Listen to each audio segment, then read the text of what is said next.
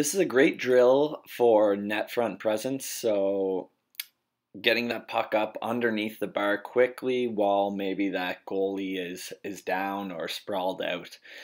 So here we have, you can put an obstacle in the net, pull it out, slide to the backhand. On the backhand, we close our blade. On our forehand, you'll see we open it up. So pull it out, open the blade, get it up under the bar, backhand, close the blade. So forehand open. This is a little different view here.